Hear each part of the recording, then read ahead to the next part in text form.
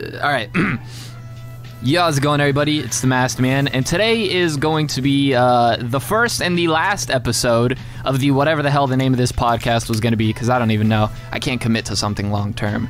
But this is sort of my loophole caveat way into getting a scam with vid. Now, a video with scam, a vid with scam, because creative reasons or all the whatnots. Personally, I just think he's racist, but we won't get into that. I am quite racist, especially like what are you, Puerto Rican or something? Yeah. Nah, yeah, that's gonna Puerto be an Rican, issue. Yeah, or something. Yeah. But yeah, no, I thought this would be interesting, just sort of us two having to talk about different subjects and topics, things related to anime and manga, and also outside of anime and manga. But before we get into that, I want to introduce the sponsor for today's video. Today's video is brought to you by Figurama Collectors. Figurama Collectors has previously sponsored me on other videos, but today they bring to you a statue from the series 7 Deadly Sins, specifically the fight between Escanor and Esterosa. As always, the statue is of extremely high quality, and it even comes with 2 swappable torsos of Escanor, his standard and battle damaged, as well as 2 swappable portraits of Esterosa, him being calm and then him being aggressive. It's inspired by medieval architecture, and it features the unique symbol of the lion's sin of pride and the commandment of love, perfectly showcasing the alternative portraits alongside the main statue. It truly symbolizes the epic clash of sin and commandment. So if you are interested, the pre-order is on February 26th at 11 p.m. JST, and the statues sell out very fast, usually less than 24 hours, sometimes even as little as 1 hour. So make sure you get there as soon as you can for the pre-order. As well as you'll be offered with the coupon code TMMEVEEFS for $25 off of your purchase. So once again, thanks to Figurama Collectors for sponsoring today's video. So getting into the first topic, I guess it's sort of like, how do you feel about being a content creator right now? Like, where are you at with that? Because I'm all over the place regarding this subject, so I kind of I'm interested in knowing how you kind of feel about, being a YouTuber and all the whatnots. This is like the job I've wanted to do ever since I was like a little kid. You know what I mean? Like, yeah. When I was in school, I wanted to be like a comedian. Oh, sorry, I swore. I wanted to be a freaking comedian, and obviously being a comedian is much harder than being a YouTuber. And like the people I watched growing up were like Game Grumps and the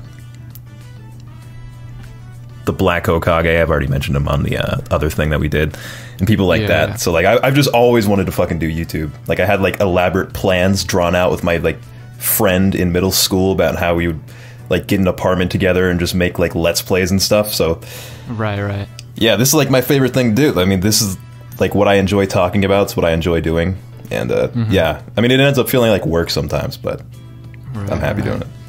That's actually very interesting, and I think that's just sort of like a passion thing, because my answer would probably be the exact opposite.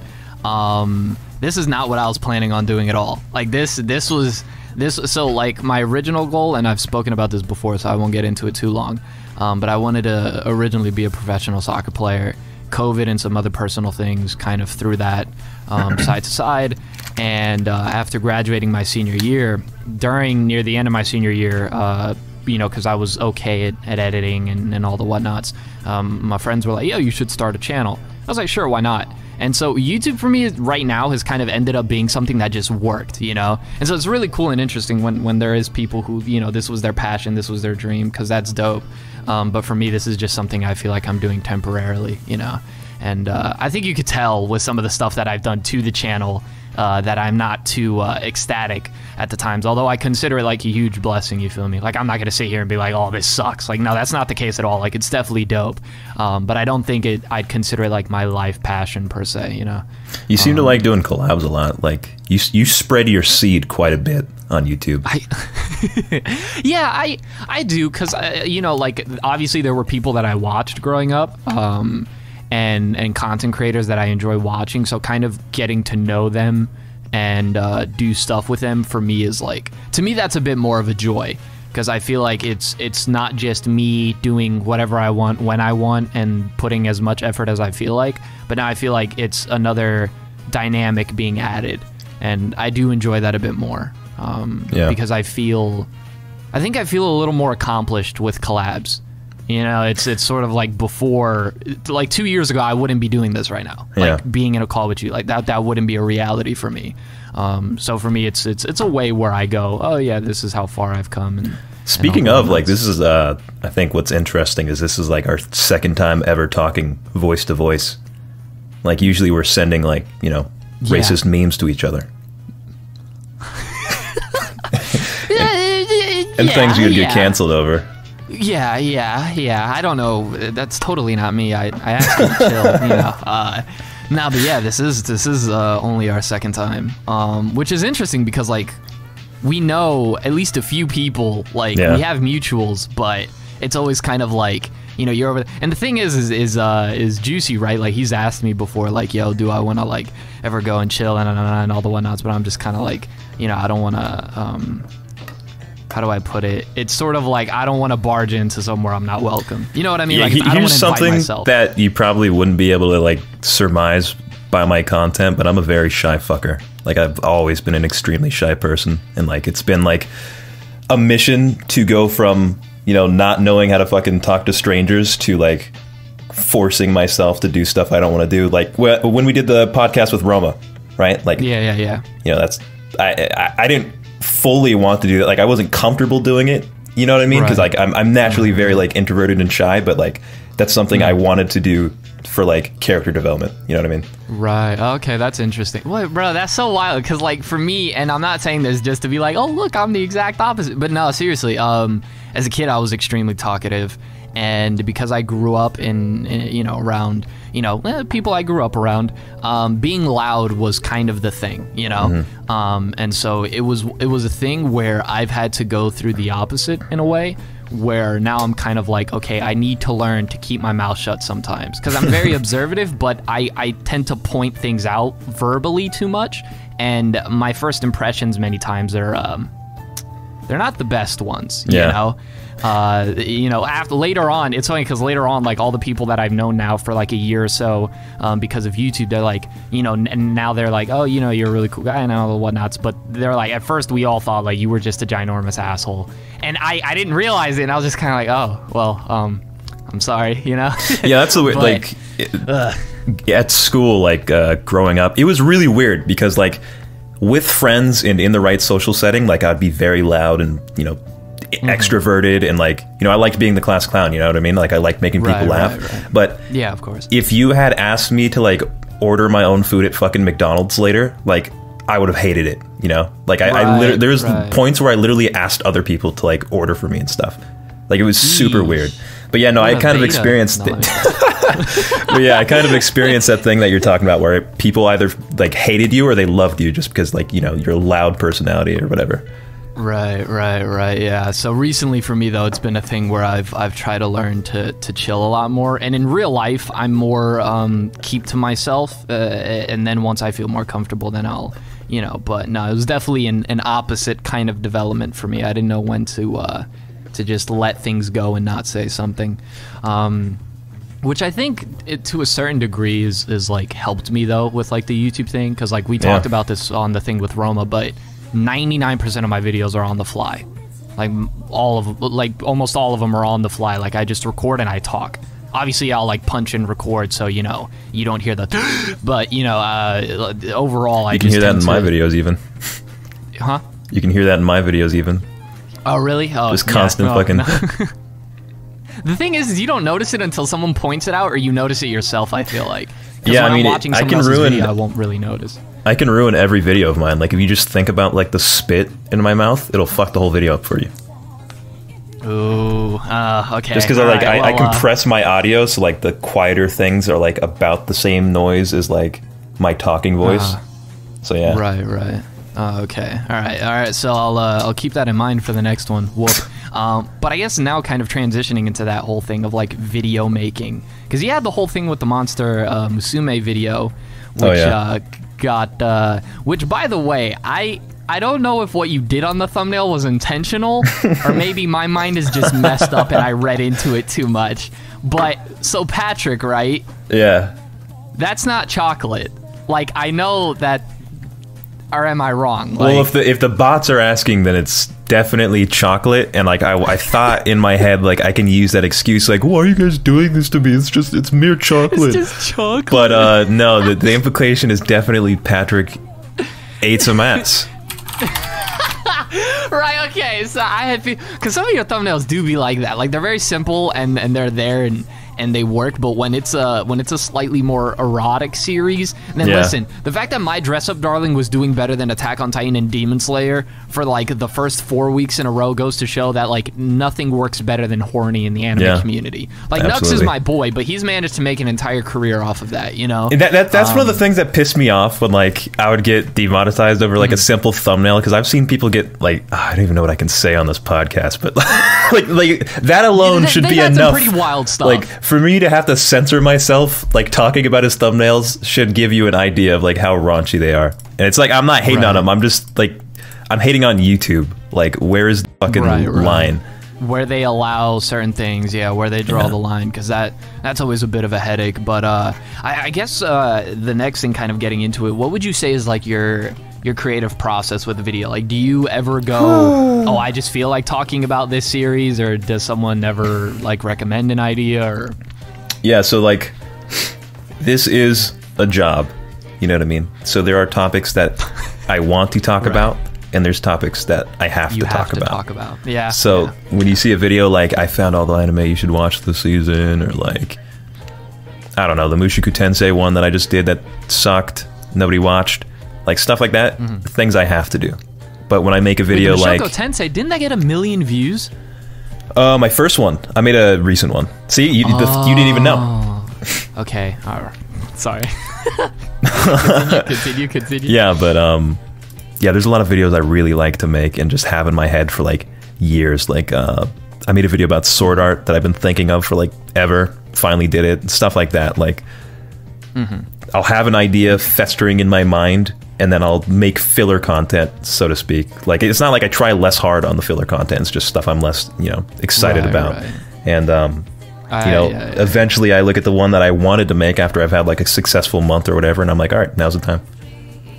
Gotcha. All right. Yeah. No. For me, it's weird. It's sort of like I do whatever I feel like, and that's it. There have been times where I've done videos where it's like, okay, the channel needs this. If not, like, I might be in some trouble down the road. So then I'll do it, and then there's, the majority of my videos, though, I'm just kind of like, oh, there's this idea. So, like, a good example would be, like, the Tokyo Revengers one I did recently. Like, that was something that everyone was talking about it. And since I was, at first, because before you did your video, I think months before, I had done a video on Tokyo Revengers, and I think I was, like, one of the only ones. I easily, by far, had, like, the largest video on it. And so I felt like, I was kind of the one vouching for the series, and I kind of have to address this. So there was that. And then there have been other times where I've tried to expand into other avenues. Sometimes it works, sometimes it doesn't. Like the Ziz video did well, the Denzel Curry one didn't. The Dark Souls video did really well. And then so on and so forth. But yeah, no, it's sort of just like whatever pops up in my head and whatever I feel like that day is kind of what I go for. Yeah, I wanted to let you know that Tokyo Revengers thumbnail pissed me off. Why? Because I've been wanting to use Wojaks in my thumbnails, and I couldn't figure out how, and I just saw that shit in my feed, and it just fucking pissed me off, because now I can't use the Wojaks. Who said you couldn't? Go ahead. I can't, bro. I can't do it. It's a pride thing. So, quick question. Yeah, it's a pride thing. I need to know this for me, because I'm going to open up in a second. How often do you see something of mine and it bothers you? Like, genuinely? I don't know. Not really. Like, I've always liked. I've honestly, like, I've always liked your thumbnails. Like, when I was around like maybe 100K or something, like, I would screenshot thumbnails that I liked and like put that in a folder of like, kind of like inspiration or whatever, because I'm very not I'm not visually gifted. Like, I'm terrible at art and stuff like that, and like graphic design. Like, it fucking sucks. Like, it's a miracle I got my YouTube banner to look presentable. So yeah, no, I like a lot of them. I'm trying to think of one that pissed me off just because, like, this fucker talked about it first, or like, you fucking did this in a thumbnail before me. Right. It's not extremely often, but yeah. What were you gonna say? No, you're like the bane of my existence. Being completely so like you know how like Dragon Ball in the Abridged series. Have you seen Dragon Ball Abridged? I'd be surprised if. No, damn it. Okay, so to kind of explain it, in the Abridged series, obviously it's a comedic version of these characters. Although they do some of the characters extraordinarily well. Like Cell and Vegeta, I would argue are almost just as good as from the original series, just in a very different sense, right?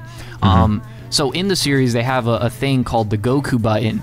So basically, Vegeta, right, he'll be ready to fight someone, and then they'll be like, oh, you know, I'm here for Goku, and it'll drive him insane, and he'll just go off and like murder the person. For me, I have like that scam button, and I'm being honest here, because it's one of those things where, in a way, so for me, it's always been Totally Not Mark, Swag, Chibi, and then you. You guys are the ones that I kind of look at, like, without all of you, I wouldn't be here as a content creator. And so for you specifically, it's like, it's everything. And in a way, it's competitive envy, if that explains it. Sort of like the voice, the editing, the presentation, the humor, like all of it. And I look at it and I go, holy hell, I suck. Like that's just the negative side of it, in a sense. And so whenever because we talked about this last time, but when you did the manga recommendation video and Akumetsu was in there, drove me insane. Like, I actually tried for like the next month to think about how can I move on from manga, because I was like, dog. And then recently you did the Soul Eater one.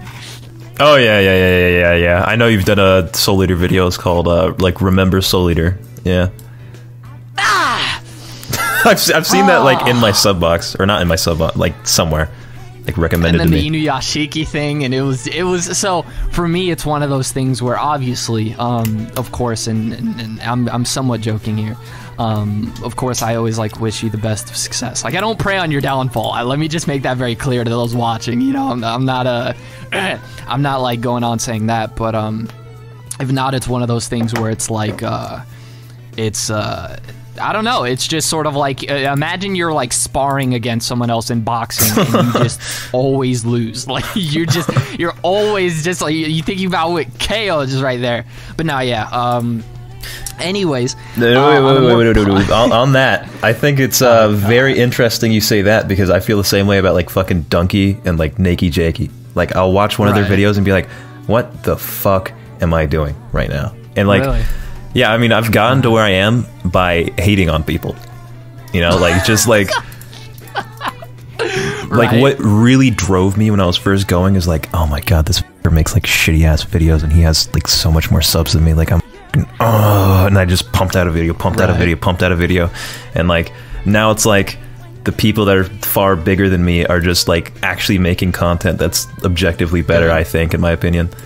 And so like I watched like a fucking Donkey video and I'm like, fuck, like I need to like read more about like how to write like effective arguments and like shit like this. Like I'll go through training arcs while I'll like read actual books about like writing and like all sorts of stuff. Right. No, yeah, so you're definitely passionate for me. I guess what I was trying to voice is more so like, because I expressed it earlier, like I don't really care about the I say that being, I feel like a little tsundere-ish, because I obviously do care about my channel, but like it's one of those things where it's like I just kind of do whatever, and then I see something of yours and it makes me want to focus. That's what it is. Like then I'm like, okay, game on. My next video is gonna be good.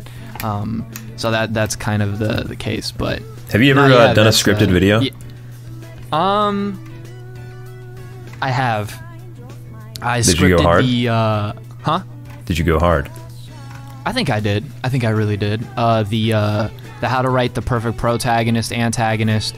I think my best video, without a doubt, is the Berserk documentary, though. Without a doubt. I think that one was a lot of effort and time, and I edited that one myself, too. It took me like 2 weeks, and it's like an hour-long video. Also, I think now I could do a better job kind of cutting out some of the unnecessary stuff, where I just kind of like go into retelling the story of Berserk a little bit. But I did that to set up like Miura's quotes and why he did this certain thing within the narrative. But yeah, I'd say those are the videos that I've scripted. The next one I have coming out, I hope to release when Elden Ring comes out, maybe. Where it's like I want to talk about how the Soulsborne series masters tragic storytelling, because you would think in a game that's done this through Demon Souls, Dark Souls 2, Dark Souls 3, Bloodborne, and then I haven't fully played Sekiro, but it's like the tragic nature of the stories in the world doesn't get tiring. And I'm wondering how they just nail it so many times with so many characters that are sort of the same type of tragedy, if you will, you know. So I'm kind of getting into that, searching up what goes into actually writing a good tragedy, you know, how you go about creating a certain tone throughout your world and consistency. And why didn't you finish Sekiro? Because I suck at it. I couldn't with the learning curve. It was too much for me. It also just didn't grab me, you know. Yeah, I mean that was my first Souls game, so like I can't understand that perspective really. Right. Like I was just forced to fucking get good. Right. No, yeah, my first one was Dark Souls 3. That was my first Souls game. I think everyone's favorite is their first, usually, from what I've noticed. I don't like I just played Dark Souls 3. I just beat it like a week ago for the first time. It was fire as fuck. And I don't know, there's like so many, like I can see so many like pros and cons to like Sekiro versus Dark Souls. Like I like that in Dark Souls, like you play the game how you want to play the game. But I also like that in Sekiro, like I know that you had to go through the same shit as me with the same build and like same strats, or not same strats, but you know what I mean. Like I don't know, there's so... They're good fucking games, yeah, no, dude. They're both amazing in each way. So I guess now getting into a little bit of the Soulsborne games, more specifically Dark Souls 3, because I'm nice at that game. Like, I don't mean to brag, but I suck at most video games. Literally, I'm terrible. Like, Minecraft, I actually struggle at. Don't laugh. But I told you not to laugh! No, but, the thing is, though, is like with Dark Souls 3, like, I've beaten it now, like, 12 times. Damn. And so, no, yeah, I just sit there when I'm bored and run through the game. And in a way, running through the game is what helps me a lot with ideas sometimes for videos. Like, it's kind of, in a way, and you wouldn't think this, playing Dark Souls is almost like meditation, like, but for me it is. That's how much I've gotten comfortable with 3. PvP me, bro. Actually, I don't play much PvP, but I'd totally be down. We could totally do that. You could finally have something to upload to your gaming channel. Yeah, I'd be done. but no, yeah, like for me though, I actually think, because I was telling you about, and I guess this will be more so of the public announcement because I plan on releasing it late March, but I think Dark Souls and Bloodborne has been more of an inspiration for the story that I'm currently working on, more than Berserk itself, without a doubt. Even though Berserk inspired those 2 games. But I guess getting into more so specifically Dark Souls 3, what build did you use, your favorite boss and your least favorite boss? Well, you see, I'm an alpha male, so I played as a pyromancer because everybody's like, oh, don't use a fucking pyromancer on your first run, like it's gonna be too hard, blah blah blah. So I ran through with the fire hand and stuff. Right. It was fun as shit. My favorite boss is definitely Osiris, the like little turkey thing. He is so cool. Like you walk in and he's just like screaming about this invisible baby. No, he's awesome. And my least favorite, like I have a recording of it because I was planning on doing a video, but I don't know, I kind of dropped it. But the demons in pain, demons from below. Ooh, I mean, they're the best, but the hardest 2v1 fight in the entire series. Yeah, no, imagine that, but your whole fucking build is useless because you're a pyromancer. Fire. Yeah. Now, that was the moment where you realized, you know, maybe being an alpha wasn't the best. Yeah, you should have been a Sigma. And went with I have me saying build. some terrible things, terrible things recorded. Like if my hard drive got hacked, I would be fucked. Oh, I'm gonna have to see that. I'm gonna have to see it privately. Like you gotta stream it for me one time. Yeah. Like, but no, yeah. The demon princes are tricky for me. My first playthrough of the game, my favorite boss on my first playthrough was Gale. He's sick. My least favorite was Sister Freed. What build were you playing? My original build was a knight build. I did strength. I used Guts' sword for my very first build, and then eventually I switched to Zod's sword. And they have Zod's sword? Yeah, the curved great sword. They have it. It's basically Zod's sword, and that was the one I actually beat the game with. On consistent playthroughs, though, I used the mercenary build, which comes with the Sellsword Twin Blades. Which, if you use that weapon, you actually don't need another weapon in the entire game. Easily the best starter weapon. Like, it's honestly, filthy. I used those with the pyromancer. I like infused it with chaos and just tore through everything. Oh, Well, you're supposed to sharp infuse it, but go crazy. Chaos. I don't know. Like, everybody told me that was like the meta weapon, so I was like, cool, I'll just have it scale to int and faith. Infused. Oh, well, because you were already having... Yeah, that's right, because you went with an intelligent faith build. Never mind. I tend to go with a dexterity build, because dex is better than sex. I think. Don't they say dex builds are like pussies or something? I don't believe that, because I think fast weapons are the coolest. Yeah, they could say that, but like, it runs through the game the fastest. Oh, so. Just tell them to cope harder. Right, yeah, that's literally what I do. They're like, oh, you're such a girl, use a dex build. Yeah, shut up. All right, bro, you suck it. I just hate slow weapons, dude. Makes me feel like I'm fighting in my fucking dreams. The thing is, though, is like using Guts' sword and then getting like the armor sets that you put together that kind of look like the Berserker armor is so much fun. Because then once you go to New Game Plus and stuff, you're literally just slashing through everything like Guts, and it's the closest thing I'm gonna get to an actual like Berserk video game that isn't that high. What's the one Berserk game that came out that was basically a it was basically just a hack and slash. I forget what the original game was called. There's a lot of Berserk games, I think. Nah, but I mean the newest one that came out, the one where you just essentially like, they had a Zelda game that played just like it. I think it was Hyrule Warriors. Oh yeah. I know what you're talking about. But those games are something else.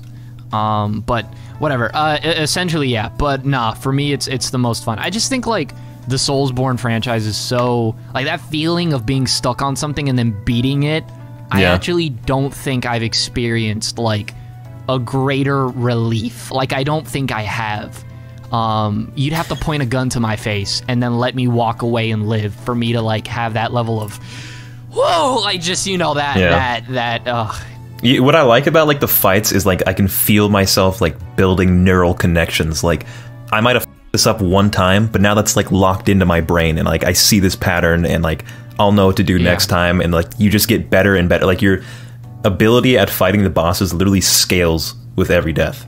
You know what I mean? Right, and sometimes you start getting worse and you need to like take a break and like, you know, do something else because you're just like getting so mad at the goddamn game. But right, yeah. But like the dancer took me 3 hours, and it took me 3 hours because like I wanted to beat it under leveled just to like say I could. You know what I mean? Yeah. Because you can fight the dancer early as hell. But I did it in New Game Plus on second try. Just super easy, just tore through it. Right, exactly, yeah. For me, Dancer took me 51 tries my first time. 50 tries my first time, because I was underleveled as well. And Frida took me 50-something as well. Gale only took me 3 my first time. And I don't remember, Midir took me like 20, 30-something, I think. I even know Midir. I just unplugged my thing. Hello? Yeah, what's up? You just started coming out of my speakers. That could have been disastrous. Okay, we're good. I didn't even know Midir was in the game, dude. You didn't? Oh, have you fought him without fighting him. No. Doesn't he have like the highest health pool in the Souls games or something like that? Bro, he's easily the best, like, on repeated playthroughs, I think he's the best boss in the game. That's how good he is. Like, he's actually as good as Gale in terms of boss fight. He's a DLC boss, no? Yeah, you fight him before you fight Gale in a secret area. I could show you it sometime maybe, but Midir is essentially like, because before the game had dragon boss fights, so like Dark Souls 1 had Calamite, who was pretty good. Dark Souls 2 has Sin, who I've heard is a really good boss fight. I didn't get to that because screw Dark Souls 2. I did fight the Ancient Dragon, however, is the most piece of crap dog shit boss ever. Garbage. Is that the one that you jump down from the ledge and kill, or am I tripping? No, that's the Wyvern in 3. Okay. No. Imagine a dragon, right, who's bigger than Midir. So, like, imagine the biggest dragon you could think of, maybe, in like, a video game. That's reasonable. Well, you can look up the Ancient Dragon. In literally the entire fight, it has a huge health pool, by the way. It has the largest health pool in the entire game. And the entire fight consists of having to slap its ankles and then run away when it does a downfire attack that basically covers almost the entire arena. So you have to run to its tail. And the thing is you could spend 10 minutes hacking at this thing, but if it hits you once, you die, no matter how much health you have. See, I like fighting, like, people. You know what I mean? Like, my fights against monsters are my least favorite, because they just have, like, these stupid, wonky hitboxes and, like, do ridiculous damage. And, like, I just like me versus guy. You know what I mean? Right, more humanoid. The thing is, Midir actually... Like, the hitboxes are good, and, like, the moveset's actually versatile as hell. Like, by the time you beat Midir, he's that boss that once you beat him, you can first try him. It becomes a dance. Like, I'm vouching for him. I think that's what my friend said. That good. My friend said that about Gale. Like, it becomes Gale's a dance. a dance as well. Yeah, no, Gale's a Gale is so... Oh, the music. We gotta talk about the music. Your favorite soundtrack. Honestly, like, I don't know if it's because I just, you know, the boss fight itself, but I really like Osiris's theme. Like, I've listened to that in the gym a few times. Fire. And obviously I got to go like Gwyn, Lord of Cinder. The bling bling plong. Right. That was fire when they brought that back for the the Soul of Cinder fight. That was crazy. Yeah, no. When I heard it, I like screamed, dude. Right. For me, I think my favorite themes, obviously the main theme and the main menu, that makes me come every time. Like, they have a metal version of it too that I gotta send you because it goes hard. Vort's theme, of course, is fire, but I think my favorites... Yeah, that second phase. But for me, I think Abyss Watchers, the Twin Princes, or the Incest Twins, which is what we call them. Lothric and Lorien? Yeah, Lothric and Lorien. And I think Gale's theme are probably my favorites, although Osiris is incredibly fire as well. The only thing I don't like about the Osiris boss fight, the only thing, is he has a move with no startup frames at all. He just charges, he just dashes. Now, if you stay under him, you'll be fine.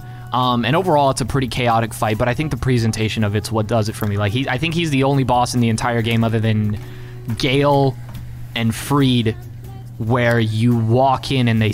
and Lorien and Lothric. They're... Yeah, that's it. The thing about Osiris is, like, when I fought him, I was high as... I had no clue what was going on. So, like, A, the boss fight was... It took way longer than it should have, and B, like... It made it so much more impressive. Like, I was just so confused why this naked dragon thing was, like, cradling an invisible baby. And, like, you know, when I was normal the next day or whatever, and I looked up lore videos, it was just, like, so, like...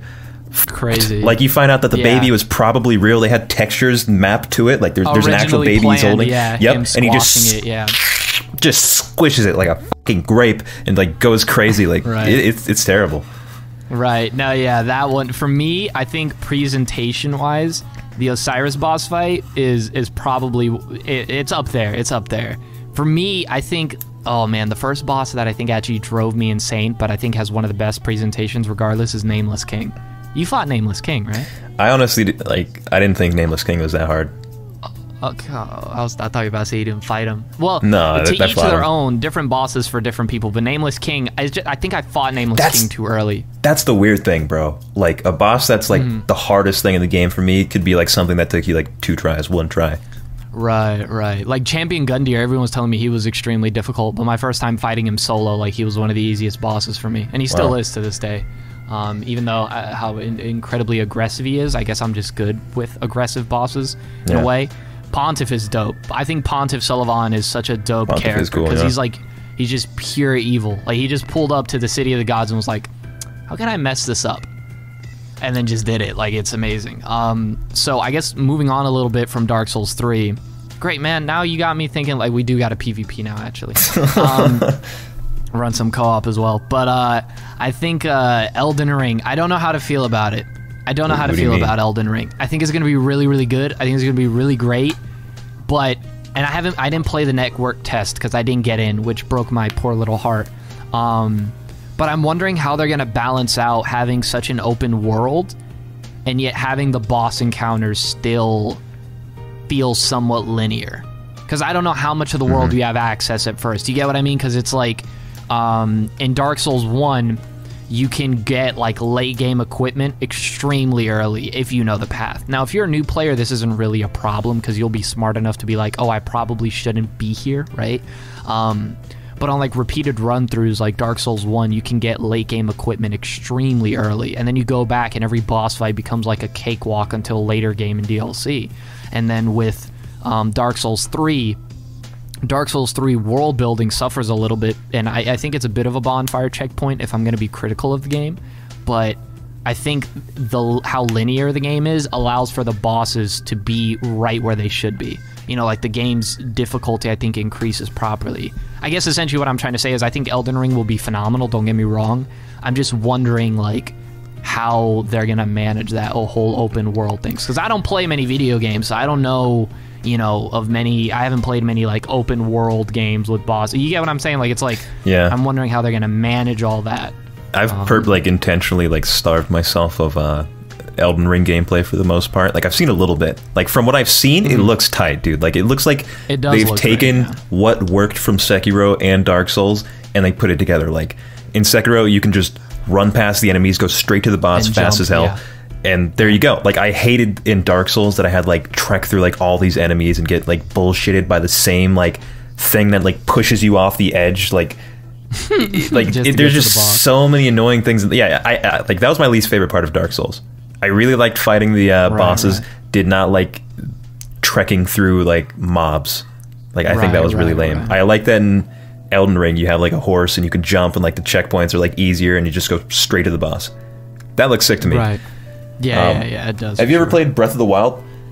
No, I haven't played a Zelda game ever or a Mario game ever. Wow. Well, in Breath of the Wild, it's like open world and like you can fight the bosses whenever you want. Like that's the big draw to it. Like you can fight Ganon as soon as you start the game or whatever, right? But you just get ego checked and you're like, all right, well this boss isn't going to work. I'll do that later.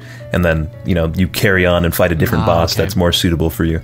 So maybe I don't know. Maybe Elden Ring's going to be something like that. Or, I don't know. I have no idea. Right. Yeah. I think the main thing I'm going to be looking forward to, other than like of course the experience and the story, and this is why I'm really considering like not streaming it, even though everyone wants me to, is because I feel like I'm not going to enjoy it as much if I stream it. So I probably just won't. But man, I'm so looking forward to like, especially the one chick with the long red hair and the detachable arm. Like if she's a boss fight, like her story. And like just the overall narrative that the game's trying to present this time around, and the music. I need new OSTs. I need like, don't get me wrong, like I still listen to the Bloodborne OSTs and the Dark Souls ones all the time, but Elden Ring, yes, give it to me. Am I tripping, or was that like that like tree, like the main tree in Elden Ring, like in all the marketing, you see that like energy tree? Is that not a Berserk reference or what? I think it is. Yeah, the tree. Yeah, like when I first saw that, I was like, that's totally Berserk, right? I think everyone drew that thing. Like, don't worry, you're not tripping. Everyone went like, oh, yo, that's the tree from Berserk. Yeah. I think that's sick. I really like the world. I'm so sick of like ugly, grimy, dark worlds, to be honest. And I know that's like, like a really big theme in Dark Souls, and maybe other people don't feel the same way, but I just like to be outside and not in fucking hell anymore.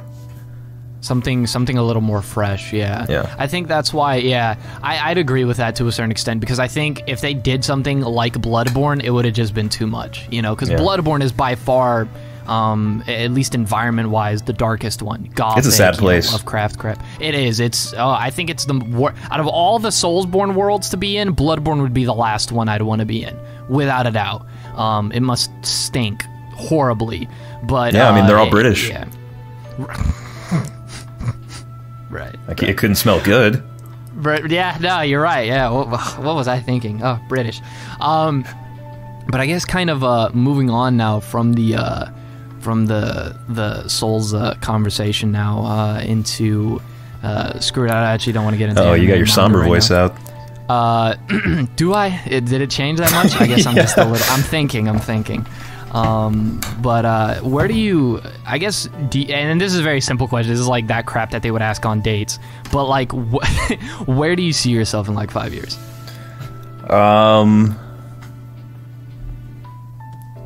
Shit. Thought-provoking, ain't it? I mean, like, I like YouTube. I'm always probably gonna do YouTube. Like, even though I'm an old guy, like retired, like I'm probably gonna be like, here's how you fish you a trout, type stuff. Right. Hopefully, it's gonna be interesting. I don't know. Like, hopefully I don't. I'm at a point. Hopefully, I'm at a point where I don't need YouTube. You know what I mean? But I'm still doing it. Like how I have to do like work projects, like stuff I'm not very passionate about. Hopefully I can just completely eliminate that and be like, well, this sounds like a fun video to make. I'm gonna make this. Stuff like that. Where do you see yourself? Yeah. That's tough, because, 5 years ago, I had a very different answer, Oh, yeah. Or at least like 5 years ago, being a YouTuber, an anime YouTuber, a manga YouTuber was like the last answer, would have been one of the last answers, because I hate reading, or I did. It's become something I've learned to enjoy. But in 5 years, I don't know. Hopefully married. That's one of the things for sure. I definitely want to be married in 5 years, without a doubt. Settle down and have a family. I want to be at the point where YouTube also isn't something that I have to do, but like I want to do, and when I upload videos, so it's not like a financial commitment that keeps me uploading regularly. Yeah. And hopefully, you know, I could have transitioned from YouTuber to being an author. That's kind of what I want to do right now. You know, life changes, plans change, but at the current moment, that's something that I'm really passionate about, and something I want to like stick my hand in. Is actually like creating something that I think has more value than just my random thoughts on a series, you know? So that's where I hopefully see myself. It's weird because like, I think about it and I'm like, man, I'm going to be really old. And then it hits me. I'm like, I'm only going to be 25 in 5 years. So like, that's like really weird to think. It's like, I'm still going to be like very young technically. And so then you think about it and you're like, what am I going to do for the rest of my life? Like, what am I going to do when I'm 40, when I'm 50? And I mean, if you're still doing YouTube, that'd actually be very interesting. Like just seeing somebody grow throughout their life while they're still low-key uploading content. Our generation is like so much different than all like the like other old people, you know, or like us as old people are going to be weird as fuck. You know what I mean? Like our humor is just so like past irony and like randomly generated, and it's like I don't doubt that there's gonna be a ton of people like 80 even just like still making videos and, you know, doing stuff like that. Right. Is our generation, please tell me we're not Gen Z. I don't know how the generations work. I don't either. What is Generation X? I don't know, hold on. I think there's a Generation Y too. Generation X. Generation X is people who were born from 65 to 80. Millennials are 81 to 96. And Gen Z is 1996. Yeah, we're Gen Z. Or I am. I don't know how old you are. 40-year-old bastard or some shit. Yeah, it could be. I don't know. Yeah. Damn, that hurts. There's something I wanted to ask you. We get lobbed in with all those other ones, man. One thing I wanted to like say that I like thought of after you asked the question is I would like to have like multiple like other channels. You know, like I've entertained the idea of the gaming channel. Like I like to actually be creating content over there and like doing other stuff. Right. Yeah. Do you ever think you would do like face cam IRL videos? No. I do not want to be recognized. Like you know, I'm shy, dude. Like I would not like to be recognized in public and like have to, you know, be like, hi, you know, I'm putting on my fake personality that can't say slurs. So yeah, that'd suck. Right. I don't think I've ever. No, I don't think there's. At least from what I know of, no one's recognized me. Like only my friends know, you know, that I'm me and that I do, you know. Did you blow up on like your old high school friends? Like, were you know, like did your old high school friends like find out about your channel and like freak out? There have been circumstances of that. I mean, the original homies who, because I was always someone in school, because like my senior year I got kicked out of my old school and I ended up in a public school my senior year. Wow. So I'll tell the story after the thing. But essentially, like I get there and you know, some of the players from the soccer varsity team, they're playing, right? Because it was a weird thing where you could like, when you were done with your lunch, you could go and like play in the gym if you wanted to during the free time. It was dope. Oh yeah. They ended up closing that the year after though, because people got into too many fights and stuff. But essentially, like the guys, they were playing indoor. They were like playing indoor soccer. And so I'm there my first day. I'm new and all the whatnots. And so I'm just like, oh, I hop in play, and okay, I'm not even gonna be humble about it. I was killing people. Like they underestimated me because I showed up in like dress pants and like Jordans because I didn't know what the uniform was. So then I'm just like going in and playing. And so it was one of those things also, just like being tall and all the whatnots and the personality that I had in school. Like it was always like everybody knew me, but I didn't like to know everybody. I wasn't going to parties. I wasn't doing that. Like I just kept to my group of homies. So they all knew. They all knew my channel and they all saw it kind of blow up in a way. So, you know, they hit me up every now and then and ask me how it's going. The ones that I'm still in touch with. But I think the only there are times where like my friends have brought it up, and I hate it when they do, because that's happened before. Like, so usually when someone asks me like, "Yo, what do you do?" I usually just say I edit, which is hilarious because that's the last thing I do in my videos. Shit. But essentially, like, I'm like, oh yeah, I edit and all the whatnots, and then one of my homies will be like, bro, quit lying. He does, and then they'll show the channel and all that, and then whenever it's like a basic white bitch, then you already know they'll be like, oh my god, could you like shout out my TikTok? And I'm just kind of like, and then I leave. That's another thing, bro. I think TikToks are the move. They are, but I think they're so garbage. Like, there are some really funny ones, but I feel like I'm losing part of my dignity and integrity by if I ever started a TikTok. Most of the memes we send each other are TikToks masked. Listen, but those are memes. If I made meme content on TikTok, I'd get in trouble because of my sense of humor. So, like... Yeah, no, I mean, so just like from like an advertisement standpoint, like you upload, like you pay someone to like take clips of... your TikToks and like, or not clips of your TikToks, but pay someone to take like your videos, exactly, yeah. The only thing with that though is I know someone like my boy Your True Captain, and he's told me about it. He's like, you blow up from it, but the issue is you also get a lot of dead subscribers. Oh yeah, because like the TikTok people will follow, but their attention span is like less than 2 seconds. Yeah. So you know, expecting them to watch an 8-minute plus video is a bit rough. That's why I don't use it that often. Like, I can feel my attention span waning as I like indulge in more like, you know, dopamine trap type social media. Like even Instagram. Like you'll just end up scrolling through Instagram for like 5 minutes, like waiting for something to make you laugh, and it's like, what have I been doing? Yeah, nah, yeah. That's why I try to be very careful with social media. That's why I have other people run my Twitter and my Instagram, which there was a huge scare regarding that. I won't get into it. Yeah, it's a mistake. But I addressed it, so we won't have to worry about that anymore. But no, yeah, it's one of those things where that's why I don't like it either, and I had to get off of, because it's one of those things where someone asked a question and it was like, do you think that like Michael Jordan goes around leaving YouTube comments or going back and forth with someone on Twitter or Instagram? Yeah. No. So then why would you waste your time doing that? Like, if you have enough time to genuinely get into a whole thread back and forth with someone over Twitter, you are mismanaging your time. And I had to look at myself at one point and go, oh yeah, no, screw this, I'm out, you know? And so now it's just like, whenever I feel like doing a random thought, then bam, that's a tweet. Time management's often important though, because like with the YouTube thing, and I don't know if this is it for you, but like for me, I'm not, other than like working out and working on this story and all the whatnots, like I'm not really doing anything outside of like my whole YouTube thing. So sometimes I have a lot of time to just do what I want, and that's where like you could get caught in that social media just scrolling, waiting to see anything compelling.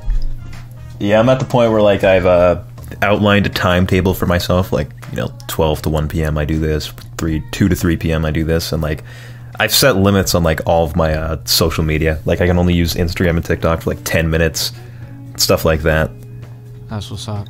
Yeah, no, that's what's up. That's good. Time management's important because like you don't. Time's the one thing like you never get back. And once you, especially once people realize that concept. Now continue. Sorry. Oh no. I was just saying like people just don't realize that concept. Like you don't get time back. Like you're not 20 twice. Like you're just 20 once. And then you move on. Like there's no, you know, so imagine going back and realizing you wasted even a month of your entire lifespan on social media when you, if you were to accumulate the entire time. Like that's a terrible thought. The thing that fucks with me is like, if you waste, let me do the math real quick. Divided by 60. Yeah, if you waste a second every day, that's 6 minutes by the end of a year. If you waste like a minute every day, that's like what, 6 hours? Something like that. It's just crazy how like time accumulates, and like when you're self-employed like you and I, like time is especially, like I'm not trying to sound like a Sigma male right now, but time is like especially valuable, and like if you don't have a schedule to stick to, you're gonna lose like so much productivity. Right. Yeah. That's why like, I had to get back into working out, because I realized like I was just becoming a very unproductive person. And I hate that. Like, are you doing it more so for like discipline? Discipline, and also because I'm super, I'm very hard on my appearance. Like it's like almost Patrick Bateman levels from American Psycho. Like I'm that that care. Oh well, Patrick Bateman is he's a serial killer, but the main thing about him is he's extremely, like, that's Christian Bale as an actor at his best physically. So like he's very harsh on it. Now obviously for me it's also like athletic motivations, like I like playing still sports and all the whatnots, but it's also one of those things where it's like, again, I'm not young forever, and if I ever do want to get married, like this is kind of like a personal pride thing, but it's like I want my body to look phenomenal. Like I want my wife to be able to be like, yeah, that's my man. It's kind of an ego thing also, but discipline as well. It feels good. I think every human should be working out, like every single person. Like A, for mental health, B, for discipline, and C, for body dysmorphia. Like sometimes, you know, you just feel fucking fat, bro. Like, I don't know, I really think that every person should be doing something. Like, even if you just have to go on a walk for like 10 minutes or whatever. No, I totally agree, because I think people kind of forget that what you feed your body and how you treat your body is such a ginormous impact on stuff like your own mental health. Like if you eat crap and you don't do anything for your body, you're gonna feel like crap. Like that's just, it's like fueling a car. If you don't fuel it with the right stuff, then you know. So then if you don't discipline and train your body, that's why I hate it when like there's, and I don't even care, when it's like the whole fat phobic crap. It's like, look, I'm not scared of no fat ass, just like it's a genuine health concern. And it's just like, dog, you know, obviously you should be happy with who you are, you know, as a, like, because your character is what matters the most. But if you have the ability to better yourself, why not take it? That's just my principle in everything in life. Like if you have the ability to do something better, like don't just sit around and then complain that other people are doing it better and then say they're being discriminatory. Like shut up and go hit the gym, you know? And I think a lot of people sometimes just might be scared of going to the gym, but I guarantee you, because I was someone who was severely underweight, and I mean severely underweight. I was never, you know, ridiculed at the gym or anything. If anything, like after a hard workout, like there would actually be a guy who would like come up and congratulate me and stuff. I've always said like making fun of someone who's out of shape in the gym is like making fun of a patient in a hospital. Like they're there to get better, and just them being there should be enough. That's a thing that deters a lot of people, is like they think that the gym is so much scarier of a place than it really is. Like, in my experience, like I've seen nothing but like support, and like the biggest, you know, most brolic dudes are usually like the most helpful, and like if they see you doing something wrong, they'll like politely chime in, from my experience. Right, no, same. Yeah, because, and also people need to realize when you're going to the gym, especially people who go there and they've been going there for a while, they're focused on their workout. Yeah, no one's looking They're not looking at other people trying to make fun of them. Don't get me wrong, there will occasionally be a jerk here or there in the gym, you know, but I've never run into one in the last few years I've been working out. But like, nah, yeah, totally. Yeah, like people are just there to focus on their workout and get better or stay in shape, and it's as simple as that. The only time I really judge people is if they're like wearing lifting gloves. Oh, like the lifting gear and all the ones. Yeah. I can't stop myself from like thinking like, what are you doing, bro? Like, just take your calluses like a man. Right, yeah. I think, you know what's the one thing that does bother me at the gym, though? And I hate it so much, is like, you know how like girls will usually go in like yoga pants and all the whatnots? Yeah. I hate it when like I'm doing something and then they'll go and do a workout in front of me in my like range of vision, because I don't, and maybe this is just a me thing, is I don't even want to give I want there without a shadow of a doubt to be like, I want it to be known without a shadow of a doubt I'm not looking at it. Yeah. You get what I mean? Like, if there's someone who will go in front of me and she's there, I'll literally stare straight up at the ceiling while I'm doing my workout. Because I don't even want my head being in that direction. Because, you know, imagine if, like, every time you were working out, you thought someone might be staring or looking at you. It's like, I don't ever want to give someone that feeling, so I just kind of, like, look up at the ceiling or look somewhere else, or I'll just leave and I'll work out somewhere else. Like, I'm just like, I'll just do this other workout, and then once she's done, I'll go back to this area. Cause that's exactly why when I use my phone, like, I just hold it out. Like, pretty much everyone in the gym can see my phone. Just because, like, I know there's, like, creepy-ass dudes that'll, like, record people from behind and shit. Like, I don't like making people feel like that might be happening, you know what I mean? Nah, Yeah. I usually hold my phone down, like pointing down at the floor while I'm typing or doing something, and then put it back in my pocket or all the whatnot. Do you ever record your lifts? I've never recorded my lifts, but I do have like post workout pictures and stuff for like my improvement and Thirst all the traps? whatnot. Yeah, well, yeah, no, but no, I've never done like recording me actually doing a lift, just because I don't know, like I feel like having a camera present just brings extra attention. Like there's someone I know who like and they're a friend of one of my homies, and they'll like go in and they'll like vlog while they're in the gym. It's like, look, bro, that's cool, but man, I hate it so much. Like, see, obviously I'm not gonna say anything, but that's the thing though, like recording in the gym is surprisingly very useful for like your like major, like if you're deadlifting or squatting or benching. Like if you want to get better at something, I think you should always record it. And like the thing is, they're not recording their workouts. Oh no, I'm not talking about that dude vlogging. Like, no, you're just talking about, you're talking about just in general. Yeah. Like if you're trying to get better at deadlifting, yeah, you should absolutely like know how you look when you do it, so you can address whatever issues you have. Right. Like even if you're trying to get better at a fighting game, like you should record that and like watch yourself. I think it's like the same with everything. Right. It is kind of. I think it's true though, because like whenever you're like recording a video, and like at first you suck. But the more you record audios and videos and you hear them back, you can see what you're doing wrong and you can improve them. And then when you watch your own videos back, you can be like, oh, this is how I can make them better and all the whatnots. I don't know if you've ever gone to my first video, but it's hilarious. Like I sucked. Like just like my delivery is so like terrible, and I sound like I'm a little kid basically.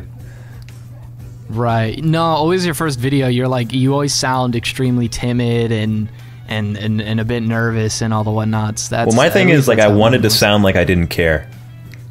Yeah. And then I found out that like people on Reddit didn't like that at all.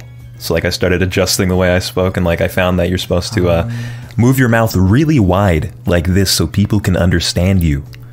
Really? I just kind of, I don't think I open my mouth wide. Yeah. Like when you're delivering voice lines, you're supposed to. Ew, hell no. I just like how I do. Like, I just kind of like talk however. Like, honestly, you can tell what mood I'm in my video. Like, I'll just, I don't know. That's interesting. I've seen you like eating mac and cheese in one of your videos, dude. I mean, I did. I was arranging clothes in one of my videos. I was eating mac and cheese in the other one. What the fuck? I think that's the draw towards people in my videos that I've been told, like, from feedback, is people just appreciate how raw it is. Like, it's just, like, I'm not a highly, it's not a highly produced thing, you know. It's not like I'm a super professional guy. It's just sort of like, you know, this is just some dude who has too much time with a mic. Like, that's pretty much it. Real quick, going back to the gym thing though, what's your least favorite day? Like, what like day do you dread? Like leg day, shoulders, back, chest? Dude, I used to not give a shit about leg day, but like now that I'm lifting a little bit heavier, and I'm just getting sick of doing it, bro. I'm sick of having that heavy ass weight on my back, man. Leg day drives me crazy, bro. Like my heart rate on those days, like I'll check my Apple Watch, it's just so much higher than any other day. It sucks. It takes me out. Yeah, I hate leg day too, because after the first two workouts, I'm done. I'm so done, because I'm tall, my hamstrings are super weak. Oh yeah, your range of motion is crazy. Oh, I hate it so much. How like farther down I have to go to squat. I hate it so much. I hate leg day. Ironic for a soccer player, but I genuinely hate leg day. Like it, I want to murder on leg day. My favorite day is chest day. No, actually arms, because I think chest day can get a little mundane, because there's only so much you can do.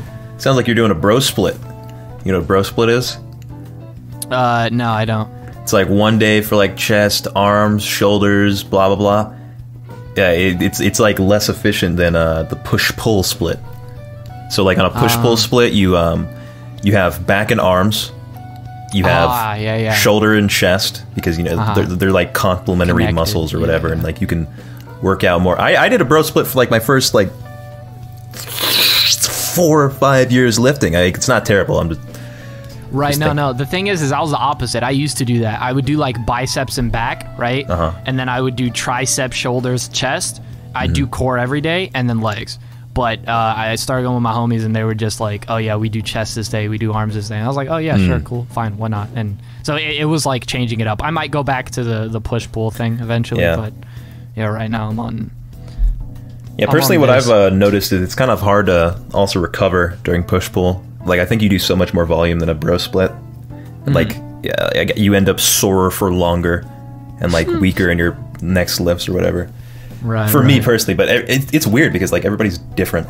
Right, everyone's body and how it reacts and all the whatnots, yeah. Do you ever take any stuff, like, not steroids, of course, although, unless you do, but, like, pre-workouts, post-workouts, anything like that? Yeah, I take pre-workout and creatine. Everybody should be on creatine. Do you take creatine? Yeah, of course, creatine. Yeah, no, creatine's great. I've seen massive improvements, without a doubt. Pre-workout, though, because I was originally on, so I got a new pre-workout that cost, like, it was double what my previous one was. And it was like, it literally, it didn't even say we recommend you not to use more than 1 scoop a day. It just straight up was like, do not use more than 1 scoop. What brand? So I think it's like Total War or something like that. The name was Raw. I think it's something like that. Total War pre-workout. It is something like that. I don't know how good it is. This looks toxic, dude. Bro, this is how I know it was. It doesn't taste good. So that's the one thing, because like the previous ones that kind of had they're like not even trying to flavoring. mask the chemicals. Nah, they're not. Bro, I took it. I felt like Tony Montana after a shot of Coke. I was just like, let me tell you something, man. Like, it was so, like, I was shaking. Oh, it felt so good. I'm about to work out later today. Honestly, I feel like now working out's just an excuse so I could take pre-workout. But no, yeah, I've been taking that. But I guess now moving a little, because we've been on the gym topic for a little while now. Oh, yeah, I know true. the majority of, I don't know, maybe the majority of my audience is a bunch of mega lifting chads. Surprisingly, like, I think the weeb community is becoming, like, much more woven in with the fitness community. Yeah, like, absolutely. Yeah. Especially, like, Berserk fans. Oh, no, Berserk fans and JoJo fans are huge, bruh. Berserk fans, JoJo fans, Dragon Ball fans, without a doubt. Yeah. They've always been pretty, you know, swole. We just got to get the sissy, like, slice of life watchers in on it. Yeah, no, I feel like that's pretty much it. Like, I don't think there's much, although to be fair, being a gym bro is pretty normal, because I wouldn't consider myself like a full gym bro tank top. Like I said, I'm still pretty lean. But it's either like mega buff or femboy. Like, I feel like there's not much of an in-between sometimes in the anime community. Yeah. I wanted to ask you something. Oh, yeah, go ahead. I wanted to ask you about your podcast with Giguk. Like, I found it on accident, like, a while ago, and I was like, how did this guy get involved with Giguk? Right. So I got invited by that channel, and that's when he had he told me he was gonna have, I think the other guy was called Uprising. I forget the rest of the channel name, but he had a really good video, and then Giguk, and I was like, oh yeah, sure, that's cool. And so then I just hopped on there, and you know, I got to speak. At first, I was a little nervous, you know, because this is Giguk, and I'm gonna be dead ass honest. I had never seen a Giguk video before whilst being on the podcast with him.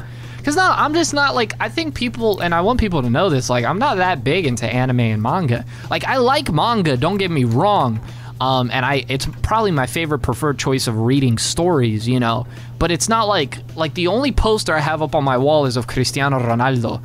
I own like one Dragon Ball shirt, and that was from like when I was younger. Like, anime and manga is such a small part of my life, and whenever I watch videos, the last thing I want to watch is anime and manga. It's the last thing I want to do. So, like, a Giguk video, I've always seen them, and I know who he is, clearly, of course, but I had never seen his videos. I recently saw his winter 2022, or not winter. Is it winter? Yeah, 2022 Nutshell, whatever it was. It was really, really great video. His sense of humor is on point. I could clearly see why he's where he is.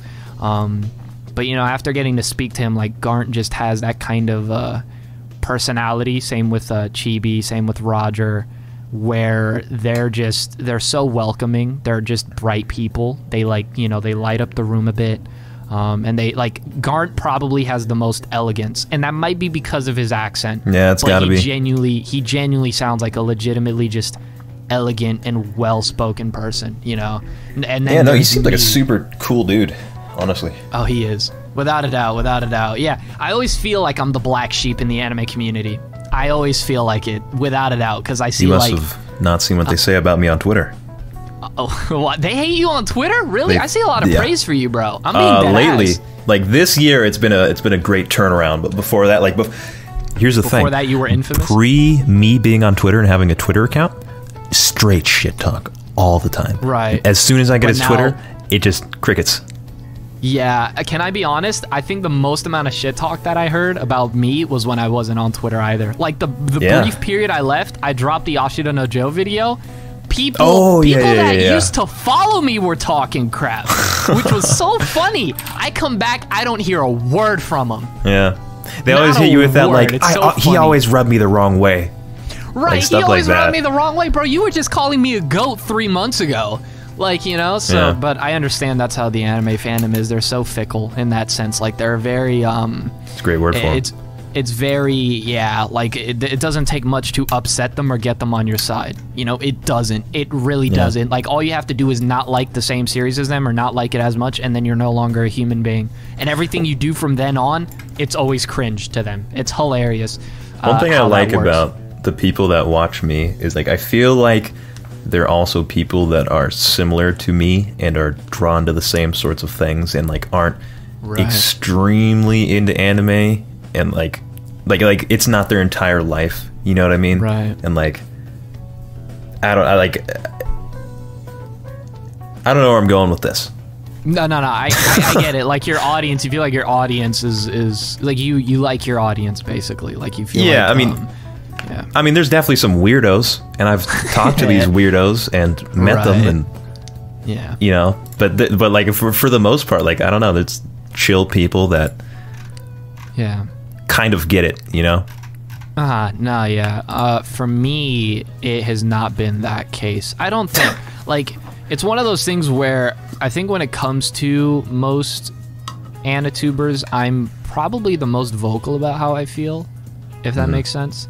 Like, I did an entire video where I kind of just opened up, where I was like, yeah, I'm gonna be completely honest, I can't stand most of this community. Like, like in my opinion, a good amount. And this isn't, I don't say this as like, oh, I'm superior. I say this as like, I would say this to anybody as a sort of warning call. Like, it's like, I don't say this because we don't agree on ideologies but the way that I think most anime fans that are that active on Twitter and on YouTube carry their life is somewhat borderline pathetic. Like, you should not be this invested into something to where, you know, like, if I see you on Discord all day and you don't do anything else, dog, that's just not good for you. And it's scary because, like, some of these people are young, you know, like 15, 16, 17. So it's like, you have your whole life ahead of you. But I'm pretty vocal about it.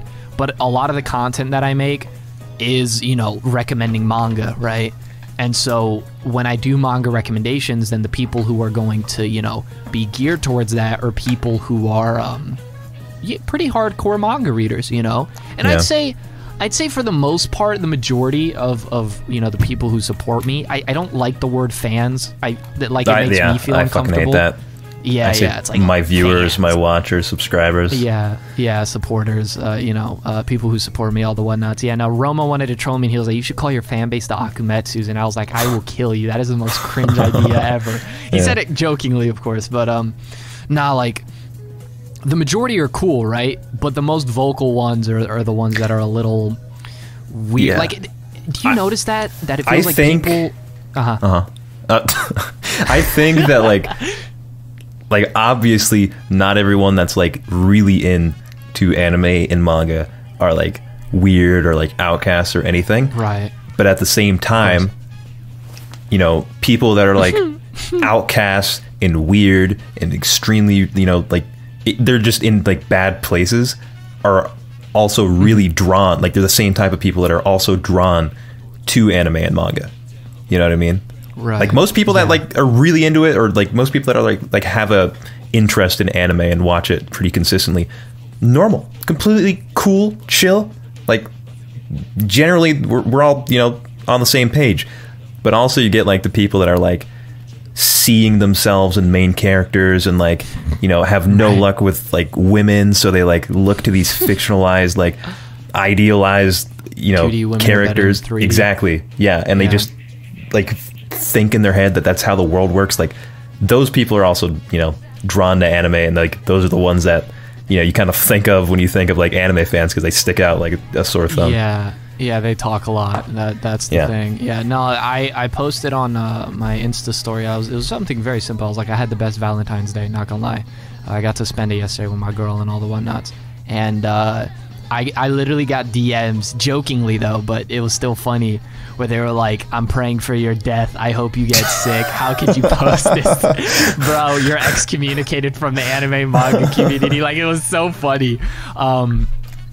But no, yeah, I and this is something that I was wondering, because I feel like it's definitely happened for you. But do you feel like sometimes people are genuinely like, they like your channel and they like your content, but they feel like the only way they could get your attention is negatively?